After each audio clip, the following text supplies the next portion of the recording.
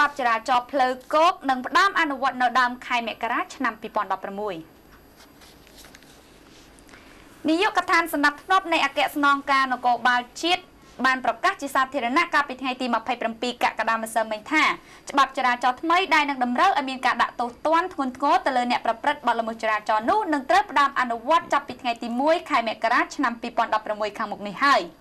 ប្រយោជន៍ដើម្បីកាត់បន្ថយគ្រោះថ្នាក់ចរាចរណ៍លោកឧត្តមសេនីយ៍តូទីឡុងអនុប្រធាននាយកដ្ឋានសម្ដាប់ធ្នាប់នៃអគ្គស្នងការនគរបាលជាតិបានមានប្រសាសន៍ក្នុងសិក្ខាសាលាផ្សព្វផ្សាយពីលទ្ធផលនៃការសិក្សាអំពីការត្រួតពិនិត្យល្បឿននៅកម្ពុជាឯមជ្ឈមណ្ឌលសហប្រតិបត្តិការកម្ពុជាជប៉ុនថាអគ្គនាយកដ្ឋានសម្ដាប់ធ្នាប់បានបើករថបន្តឹងសម្ដាប់ធ្នាប់ចរាចរណ៍ដោយដាក់កម្លាំងប៉ូលីសនៅតាមផ្លូវជាតិធំៗហើយនឹងចាប់ផ្ដើមអនុវត្តតាមច្បាប់ស្ដីពីចរាចរណ៍ផ្លូវគោកនៅថ្ងៃទី1មករាឆ្នាំ2016ខាងមុខនេះហើយលោកថាពេលនេះយើងបាននឹងកំពុងត្រៀមគោលដៅសំខាន់ដើម្បីធ្វើការត្រួតពិនិត្យរថយន្តដែលបើកបរមិនគ្រប់ច្បាប់ចរាចរណ៍ដែលមានគោលដៅសម្រាប់ខាត់រថយន្តនិងកន្លែងទុករថយន្តតែម្ដង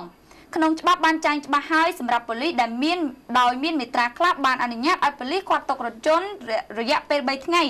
និងមាត្រាខ្លះទៀតខាត់ទុករហូតដល់7ថ្ងៃអញ្ចឹងយើងអនុវត្តតាមច្បាប់តែម្ដងហើយយើងនឹងចាប់ផ្ដើមអនុវត្តនៅទូទាំងប្រទេសចាប់ពីថ្ងៃទី1ខែមករាឆ្នាំ2016ខាងមុខនេះ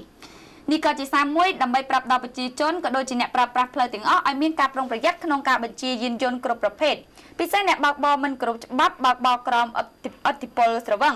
និងអ្នកធ្លាប់បើកបរល្បឿនក្នុងល្បឿនលឿនខុសកំណត់ត្រូវដឹងខ្លួនហើយប្រុងអរិយាប័ត្រមកគោរពច្បាប់ចរាចរណ៍ឲ្យបានត្រឹមត្រូវដើម្បីកុំឲ្យទទួលមានការផាកពិន័យនិងទោសទណ្ឌ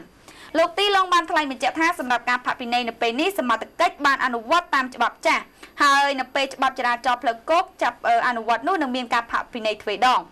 គូបញ្ជាក់ថាយោងតាមរបាយការណ៍ដែលចេញផ្សាយដោយនាយកដ្ឋានសម្ដាប់ធ្នាប់នៃអគ្គស្នងការនគរបាលជាតិបានរកឃើញថាក្នុងមួយថ្ងៃគ្រោះថ្នាក់ចរាចរណ៍ដែលកើតមាននៅក្នុងប្រទេសកម្ពុជាបានធ្វើឲ្យមនុស្សស្លាប់ជាមធ្យមពី6ទៅ7នាក់ចំណែកអ្នករងរបួសលើសពី10នាក់